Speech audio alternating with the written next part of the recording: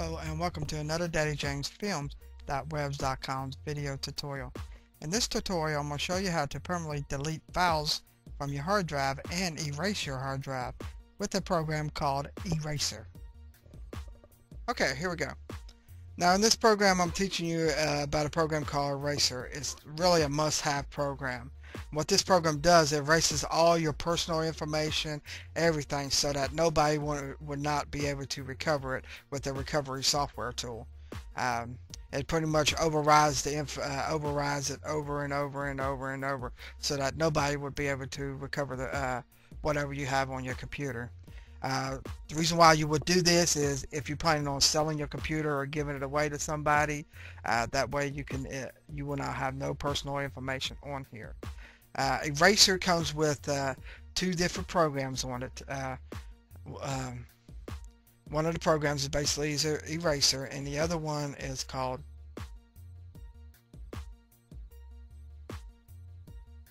Nuke Boot Disk. And Nuke Boot Disk, basically what that does is pretty much erases everything on your hard drive. It erases everything on the Windows operating system, all your personal files and everything off of it. That's what you want to use before you reinstall Windows onto your computer. Now this part of the application I'm going to show you here is called Eraser. And like I said, what Eraser do is take any files that you want to delete and permanently delete it, so that you couldn't recover it ever. This is what this program right here does. To get this program, what you're going to do is open up your Firefox browser, and you are going to go to Google, and in Google you're going to type in Eraser. After you do that, you click on search, and you can either download it from Hiding Internet Security and Privacy, or you can go down to one of the other ones you feel more comfortable or downloading from. Like I like to download it from CNET. And once you do that, you can click right here to download, or you can go ahead and scroll down here and read a little bit about it and see what the reviewers are saying. So far, what I see right here, they all giving it 5 stars. And then what you do, you click here to download. There you go. I'm going to save file, click to where I want to download it at. I want to go to desktop and then save. I'm going to hit cancel because I already have it. And then once you get it, it'll be like a little install. I ain't got it on here because I already got it installed. And basically what you do from there is just install it, Just click next, next, next. After you install it, this window right here is going to pop up. Right now I'm not going to show you anything on this window. I'm going to show you one thing before I show you about this part right here. And I'm going to use the recycling bin to show you. And right now I got a blank document. I'm going to go ahead and put it in my recycling bin to put something in my recycling bin. Now normally when you right click on a recycling bin, you see right here empty recycling bin. Okay. With Eraser, you have a few different choices here, as you can see. Now, the best one that you want to use is the 35 pass Gutman. Mostly, it's like it's what the Department of Defense use whenever they decide that they want to erase their hard drive and stuff. But they use like 35 pass Gutman as well. Now, don't get me wrong, you're not erasing your hard drive. You're just erasing this file off of your hard drive so that you cannot be recovered. Now remember, if you do this method, there's no way that you can recover this with a recovery software tool. So make sure that you want to delete what you put in this recycling bin, because you will not get it back. But from there, you just hit that. Now it's going to ask you if you want to delete that. Yes. Now this right here is going to come up, and it's going to tell you the process. After that, you're going to get a erasing report come up. Now in this erasing report, it'll tell you everything that is done, and plus right here, what part of it failed. There's a couple of parts of it failed. I don't really know why. My guess is it seemed like it failed 3 times out of 35, so that's still pretty good. I guess because maybe there wasn't enough to really do anything. which should be fine. It still worked. So from there, we're going to close it out. Now I'm going to show you what this other part is. Okay, to work with this, basically what this do is it got like three things you can do on here.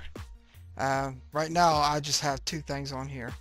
I think there's a third thing called shell extension, and I'll tell you a little bit about that when I finish telling you about these. First, I'm going to click on demand. On demand basically means that you take any folder or a file and just drag it over there, like I'm going to show you right here. These are empty files and empty text. Anyhow, I got them over here. Now what you want to do from here is you want to go ahead and go to edit, select all, and it's going to select both of them. Okay, now I wanted to erase. Now you're thinking, well, let's hit delete. No, do not hit delete. You got to go right here where it says run and click on that, or you can right click and go down to run. When you click on that, this right here is going to pop up, basically asking, are you sure? Yes, I'm sure. And remember, like on the recycling bin, if you erase it from here, it's gone forever. Click yes, and there you go. It's off of there, and it went pretty quick. Now if you have a large file, it can take a while to do. If you have a really large file, it can take a little while to do. These was like really small files, so it just took a second. And as you can see right here, there was no errors in it.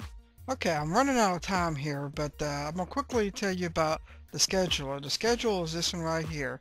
And to make a schedule, you just go to File, New Task, and you can create a folder that you want to be constantly deleted all the time if you want, or just a file, or just files in folder. And this is the schedule part, and this is the files right here. You want to put this as number 1 as Gutman. This part right here, where if you just leave this right here, it'll pretty much delete any unused space in your drive. Also, when you do this right here, it's going to do the run, and then tell you when the next run and how is it scheduled every day. And that's it for the scheduler one. Now the last thing I'm going to tell you about is the program that comes with it, and I said it in the beginning, which was Newton Boot. Now if you go to Start, All Programs, look for Eraser File, and go down to where it says Create Boot Disk. You click on that, and you'll need a thumb drive to do this with, or a floppy disk. If you want to use a floppy disk, it's fine. A thumb drive, it's fine. It's just a real small file anyways. So either one of them, will use it. And then you just pretty much, pick where it's at.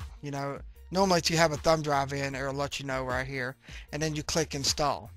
Now when you go to the computer that you want to completely erase, that's what you want to use that program for, is to completely erase a hard drive. That way nothing at all is on it, not the Windows system, not nothing. And then from there you end up reinstalling Windows on it. But that's what you want to use that program for.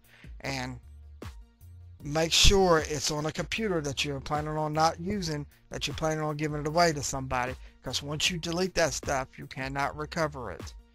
Okay, but to use this program, you need to put the thumb drive in your computer, restart your computer, and from there you need to go into your CMOS setup utility, or your boot menu, and go to the boot options and select boot from your USB drive, or if you have a boot menu, just go to your boot menu and select it to boot off the USB. And that's pretty much how you do it, and just pretty much follow along with the program and stuff. Hope you enjoyed this tutorial. Thank you, and have a nice day.